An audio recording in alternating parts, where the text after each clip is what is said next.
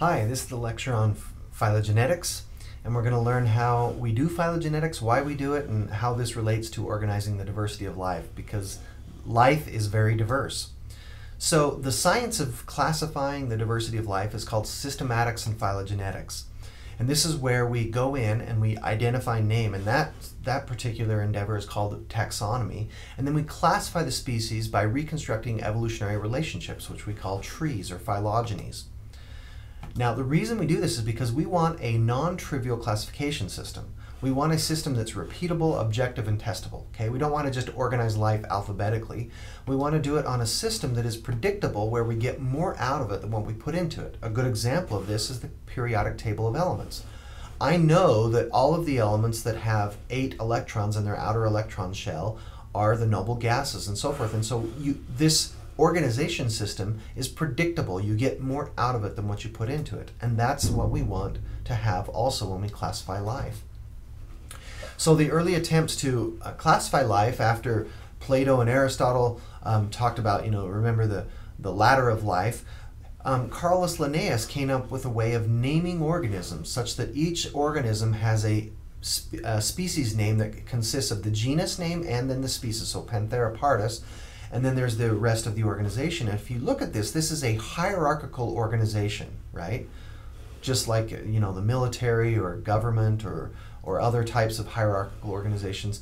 He suggested that life is organized hierarchical. Now what he missed is that this also could be represented as a tree.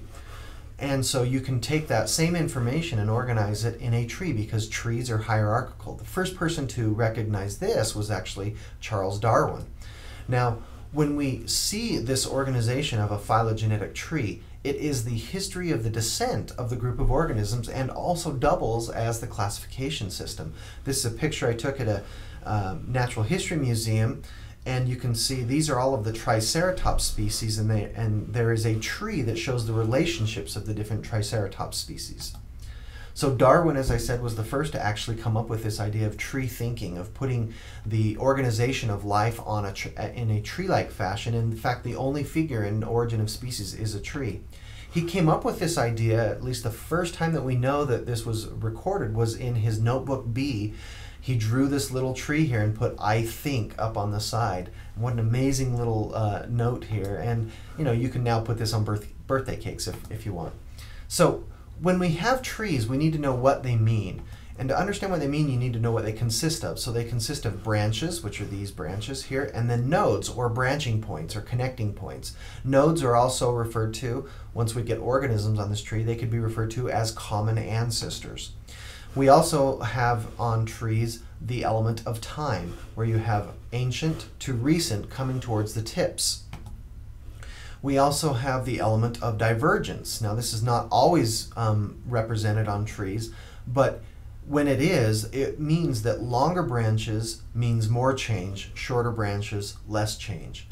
And the axis that goes horizontally on this tree, it means nothing. So it's just to simply spread the taxa out. So the way that you think about organizing life is something as simple as this. Kind of like you say, okay, here are 2 organisms and here's a third. Which 2 are most similar? And of course you look at the flies and you say, hey, they both have 1 pair of wings.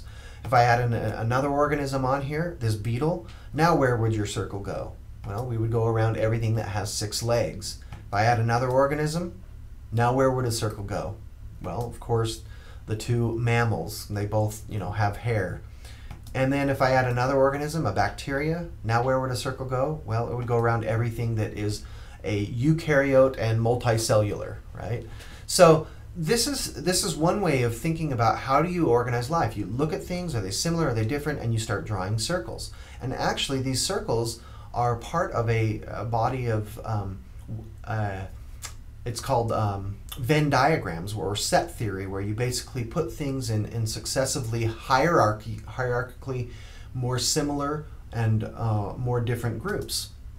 Well, it turns out that Venn diagrams, or these circled groups, can also be represented as trees. So here's the tree representing that same information, where you have the 2 wings, the 6 legs, the hair, and the multicellular organisms.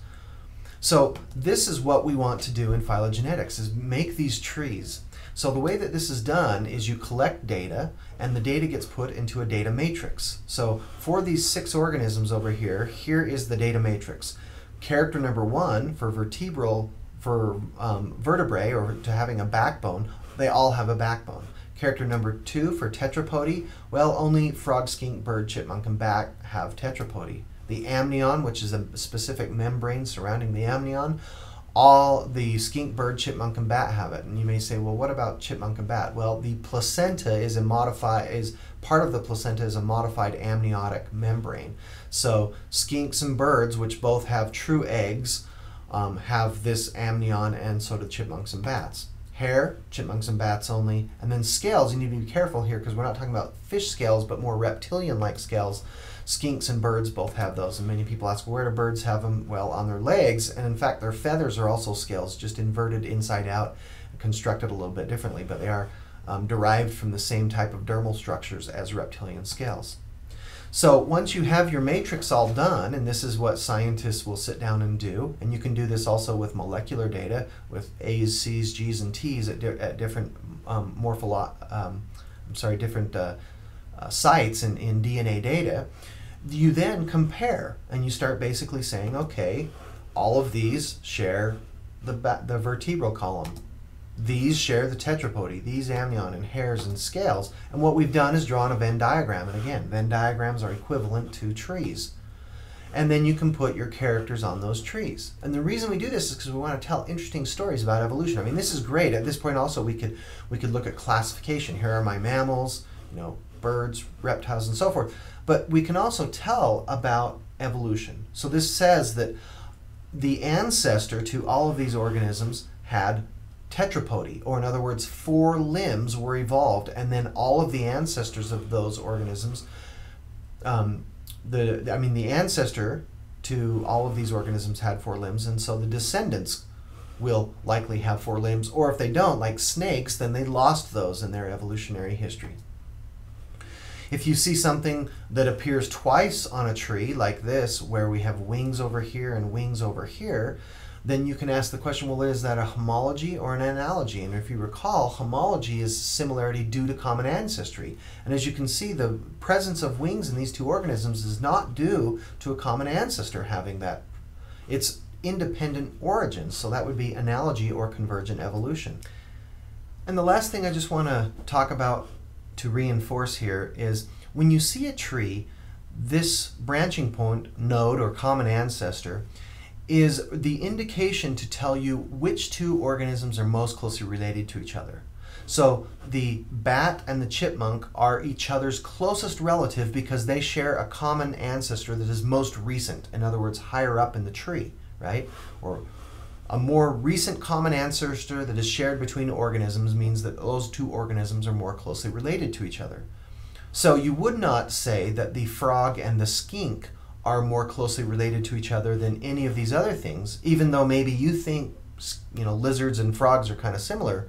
That would be incorrect because lizards and frogs do not share a most recent common ancestor. In fact, lizards share a most recent common ancestor with birds.